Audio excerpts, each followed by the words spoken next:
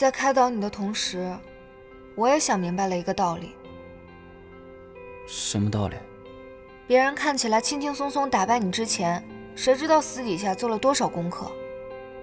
大家都是人类，怎么可能就有一个人强得像外星人一样？所以，永远不要轻敌，不打没有准备的仗。谢谢你。走吧。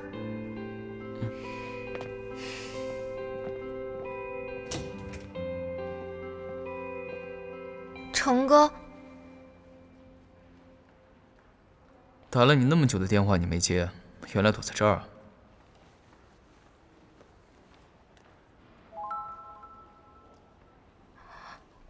玩什么呢？捉迷藏啊？你挑的这个地方真令人出乎意料，不错，挺聪明。你什么意思？能不能好好说话？谢谢，我先走了，成哥再见。喂，找到他了，马上来。你把别人家战队的打野在安全通道里面搞哭了，什么意思啊？表面意思。嗯？他为什么要用那种哀怨的眼神来看你？刚才他确实在安全通道里面，我也确实在。刚刚他确实是哭了，但是怎么说呢？你能不能好好说话？什么叫把对面家打野搞哭了？稿子不能随便乱用的。那他为什么用那种哀怨的眼神看你？那怎么就是哀怨的眼神？那你告诉我那是什么眼神？你不觉得那是崇拜的眼神吗？那是被驯服的眼神。切，他们人呢？你搞这种事情还想他们等你啊？你说你跟战队队长这个头衔是不是有什么仇有什么怨啊？打2场比赛收集2个队伍队长，机油啊 ！OPI 2020限量发行邮票吗？你闭嘴吧，你也是队长。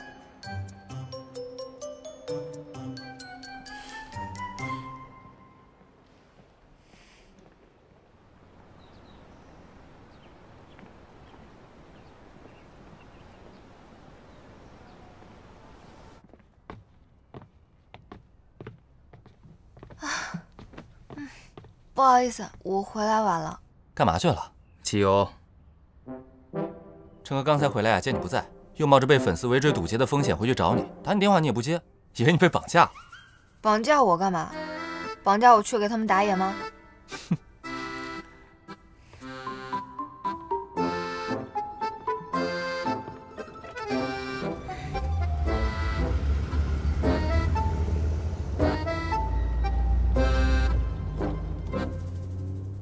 小姐姐，你刚才到底干嘛去了？去厕所了。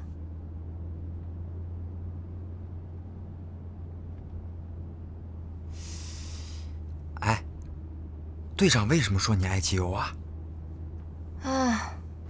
我刚刚在洗手间，偶然碰见 King 的打野偷偷在安全通道哭鼻子，我就安慰安慰了几句呗。不过专组骂的也真是狠啊。而且快把我们吹上天了，这样搞得我很不安。输了比赛还敢看专组？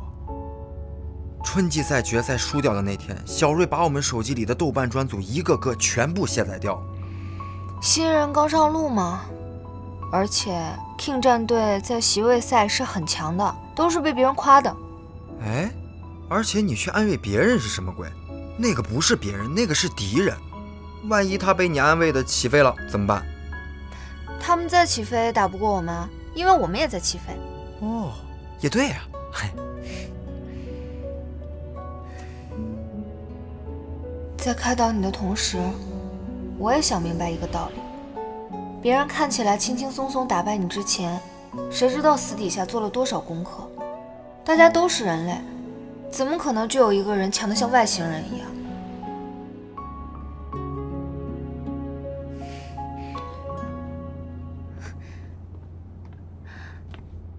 成哥，干嘛？机油啊？我拒绝。不是。有话快说。我想约阿泰再打一次。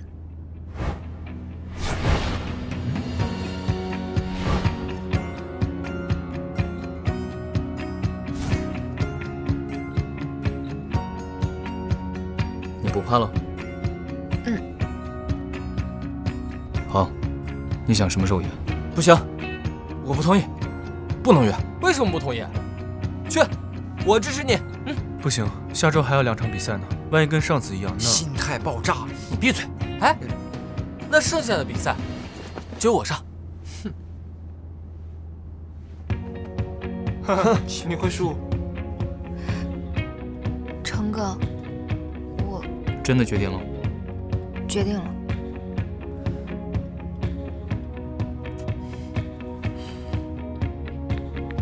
成哥，你疯了！就算我不帮他约，他自己也有办法跟别人约。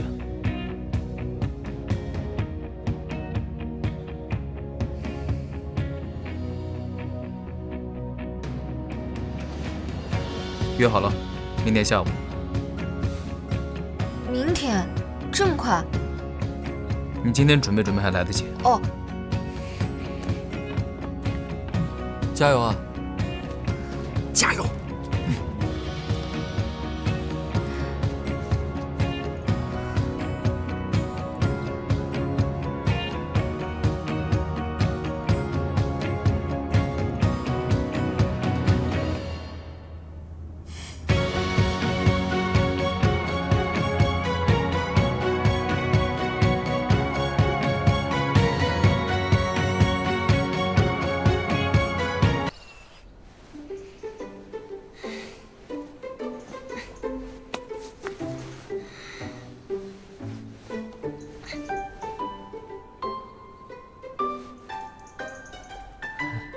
我去趟洗手间。你不是刚去过吗？怕了？你说什么呢你？童瑶，你不要有心理压力，你的努力我们都知道。现在有心理压力的应该是我。没事，童瑶，你加油。高层那边我来顶着。明显都慌成那样了，还别让他有压力。你们真是站着说话不腰疼。我没有紧张，真的，我心脏跳的一点都不快。心理承受能力堪忧啊！所以啊，你有空得学学人家陆越，稳如老司机，比防御塔还防御塔，安心扛压等队友出山自己躺赢，能不carry绝不carry。回来吧，比赛开始了。哦哦。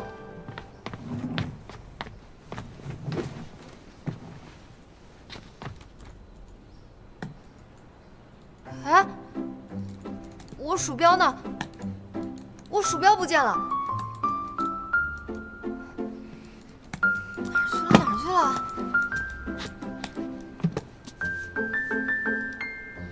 在这儿，这里看到没有？哦，又出现了。手怎么这么冰啊？我刚才用凉水洗手了。输了就输了，又不差这一次，你紧张什么？你之前跟他约战的时候那么虎，意气风发的。你这是安慰人？